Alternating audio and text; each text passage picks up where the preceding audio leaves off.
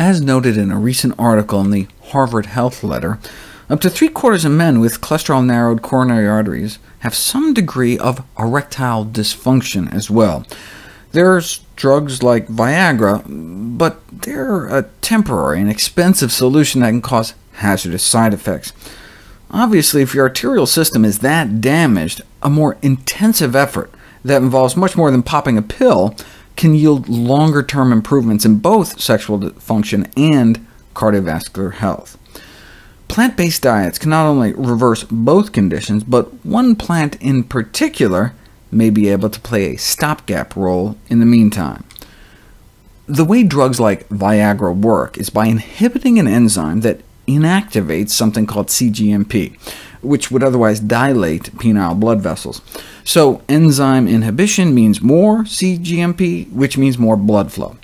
But there's another way to boost cGMP levels, by going to the other side of the equation and stimulating the enzyme that makes it.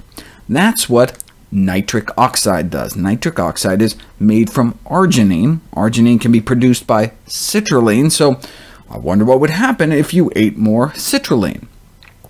Oral citrulline supplementation improves erection hardness in men with mild erectile dysfunction. And where is citrulline found? Watermelon. How much watermelon would you have to eat every day to match the dose they used in the study?